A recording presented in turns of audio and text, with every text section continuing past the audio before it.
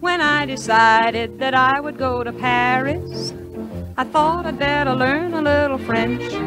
So I enrolled in the Berlitz School of Languages, and after 20 lessons I said it's a cinch. And even if I didn't know the language, I figured I would always have the book. And if anything should happen to confuse me, I'd just open up the book and have a look. But now I've been to gay Paris, and I'm not one to preach. But really, Mr. Berlitz, there's so much that you don't teach. You didn't tell me about Pierre. When I saw him, I just couldn't help but stare.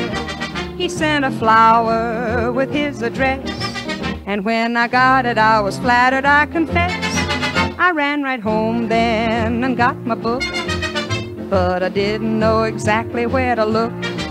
'Cause Mr. Berlitz, it doesn't say what one should do when invitations come that way.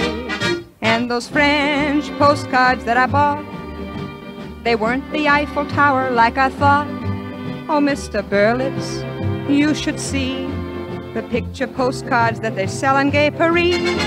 There's one more thing, sir, not in your book, about the girls in Folies Bergère and how they look.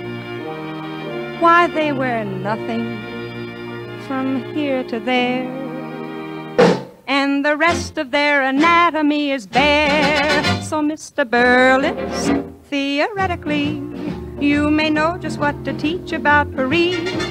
But Mr. Berlitz, confidentially, you can learn a lot about Paris from me. Oui, oui, let's write another book about Paris. Oh, yes, Paris in the spring. It's so gay, so daring. Strolling down the Rue de la Paix, the Frenchmen have such charming things to say. I remember how surprised I was one day when a handsome young French boy glanced my way.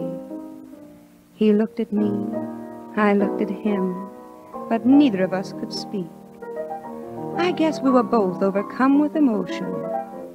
But finally I managed to whisper, "Bonjour, monsieur, comment allez-vous?" And I shall never forget his answer.